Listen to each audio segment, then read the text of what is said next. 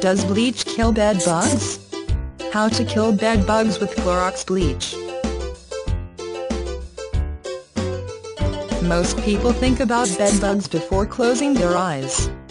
Bed bugs don't transmit any disease, but irritating. Professional extermination is the best way and recommended protection against bed bugs, but this method is not fit for everybody due to high cost. There are some inexpensive DIY methods works fine if done carefully. Remember, this process is lengthy, but very effective and cheap way to kill bed bugs from your entire home. To use this method you'll need the following things: washer with hot water capability, and laundry soap. Clorox liquid bleach or Clorox color safe bleach. Flashlight, and vacuum cleaner with hose attachment. Heavyweight kitchen or yard-size garbage bags with ties. Bucket, and rubber utility gloves. Washcloths or scrub brush, and heavy plastic sheeting. Water spray bottle, and utility staple gun. Instruction, number 1. Use a flashlight to examine the mattress, box spring and under furniture to verify the presence of bedbugs. Remember, adult bedbugs are reddish-brown and a compressed, oval shape. You should recognize it to ensure its existence. Bedbug existence can further be recognized by the fecal matter they make in the form of reddish-brown spots on the host's mattress. Number 2. Remove as many unnecessary items from the infested area as possible. Items similar to magazines, papers and boxes of waste are the ideal places for bedbugs to hide.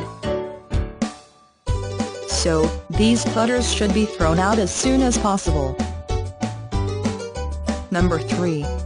Pull drawers from dressers, and remove the box spring and mattress from the bed frame. Bend the box spring and mattress against a wall or tree. Number 4. Clean the quilts, blankets, sheets and any other washable clothing inside dressers using laundry detergent, boiling water and Clorox.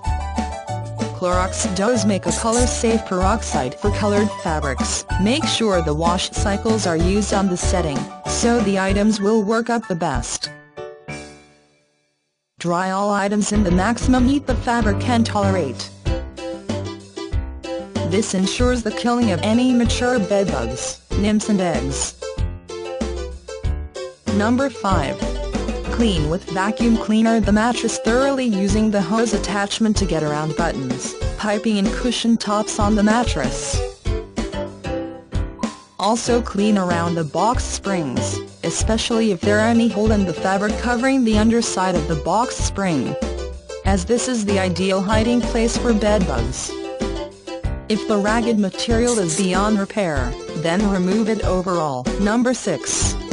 Thoroughly vacuum the inside and outside of all dressers, furniture and fixtures, and nightstands. Tremble out any non-washable clothing items that were in the dresser. Number 7. Keep the non-washable clothing items in garbage bags. Put the bagged clothing on the ground. Remove as much air as possible by gently sloping the bags and clothing like a sleeping bag and tying the bag off.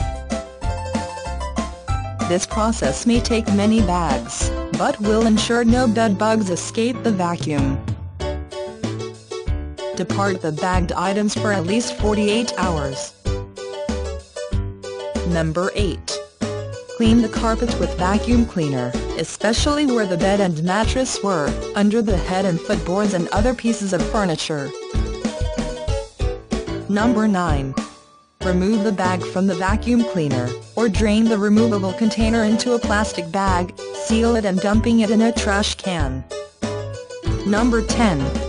Mix equal parts of Clorox bleach and hot water in a container. Fill up the spray bottle with the mixture and position the nozzle to spray.